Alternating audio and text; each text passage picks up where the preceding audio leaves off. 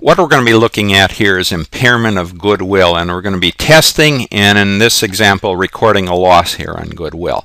Now, goodwill is created here when one company buys another, and it's really the excess of the purchase cost over the fair value of the net assets received here. So we're going to look at this example here where Corporation A will purchase Corporation B here for $760,000, and then it's agreed here between Corp A and Corp B that the land that they're buying here is undervalued by $100,000 and the equipment is overvalued by $10,000. So what Corporation A will be buying is what's on the balance sheet here of Corporation B.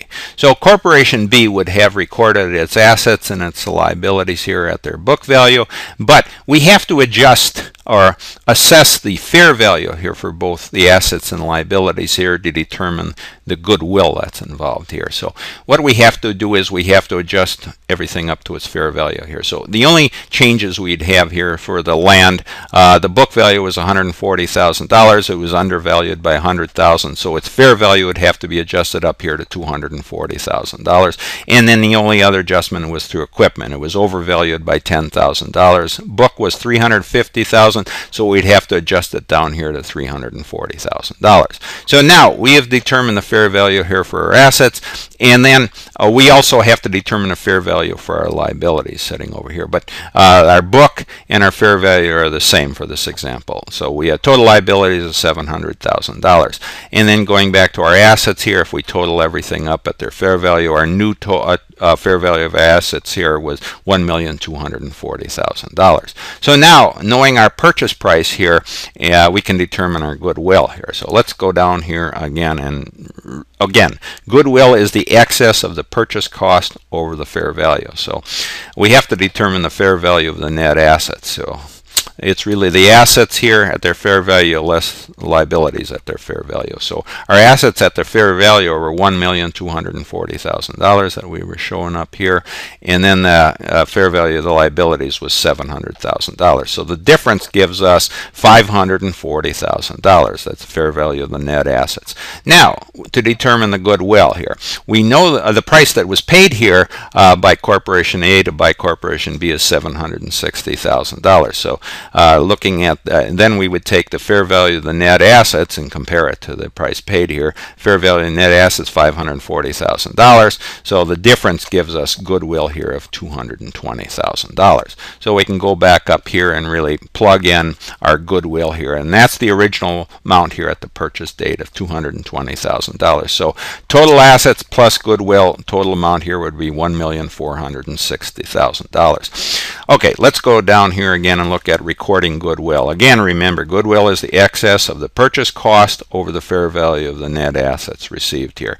And 2 here, internally generated goodwill should not be capitalized. 3, purchase goodwill is recorded only when the entire business is purchased. In this case, the entire business was purchased. Corporation B or A purchased all of Corporation B here. And point 4 here, goodwill is not amortized. It must be tested annually for impairment and written down if it has decreased in value and recognized as an expense on the income statement. And this is what we're going to be doing here. This is what we're going to be doing, looking at the write down of the goodwill here because of an impairment. And point 5 here, you adjust goodwill carrying value only when it's impaired. It just sits on the books here, and you can only adjust it when you have an impairment here. So let's go look at how we'd calculate our impairment here. So impairment of goodwill is really a 2-step process. Step 1 here, first compare the fair value of the reporting unit to its carrying amount, including goodwill here. So you would be adding in the goodwill that was involved here into the carrying amount. And what we're going to have to do here, we reassess this each year here. So we have to determine the fair value each year here and also adjust for any carrying amount here each year here. And then the goodwill is what was sitting originally here in the account, or what would be sitting in the account based after any adjustments. So first here, if the fair value exceeds the carrying amount of the net assets, including goodwill, then goodwill is not impaired. And again, remember, we have to adjust their fair value or recalculate our fair value and our net assets each year here.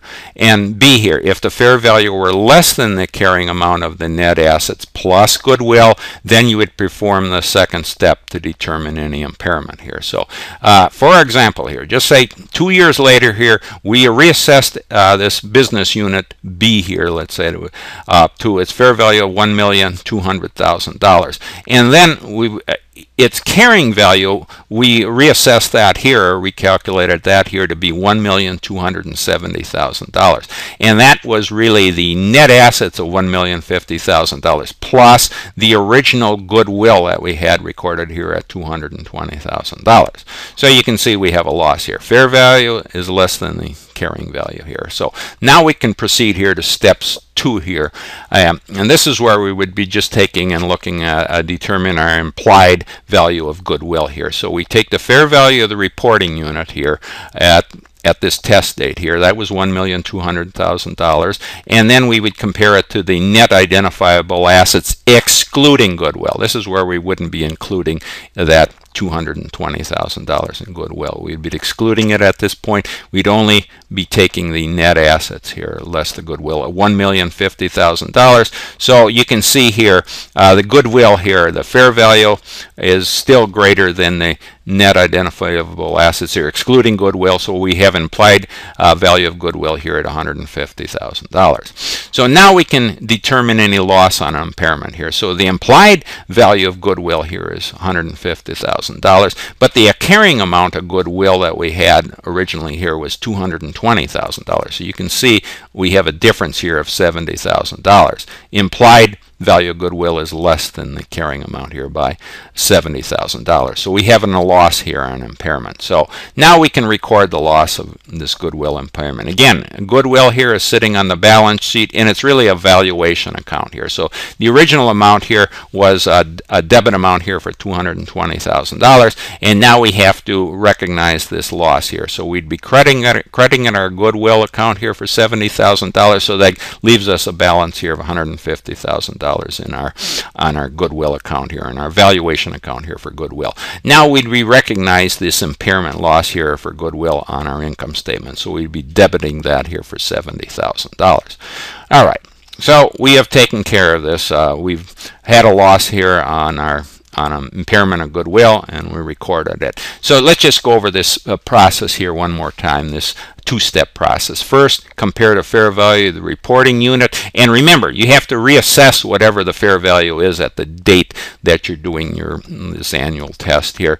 And then you would, again, compare the fair value of the reporting unit and the carrying amount too. That has to be readjusted for whatever the carrying amount, including the goodwill. Well, the goodwill was, in this case, is what was sitting on the books. We hadn't changed any of that, but you would include the goodwill here. Now, if the fair value exceeds the carrying amount of net assets, including goodwill, then goodwill is not impaired. But if the opposite is true here, or fair value is less than the carrying amount of net assets, again, plus goodwill, then you perform the second test here. And that's simply just looking at here. You have to determine your implied fair value of goodwill. That's the fair value of the reporting unit, and compare that to the net identifiable assets excluding goodwill. You can't include the goodwill here. You just take the new value, new carrying value here of your assets and your liabilities, and that will give you the implied value of goodwill, and then you can just simply compare that to whatever the carrying amount of goodwill is here. So if the implied amount here is less than the carrying amount, then you'd have a loss, and then you'd go and recognize that loss here, both to your goodwill account. You would have to adjust that here for the impairment, and you'd also recognize an impairment loss here on your income statement. Debit that by the amount here of the loss on an impairment. All right, so that takes care of our goodwill testing and an impairment here on a loss on goodwill.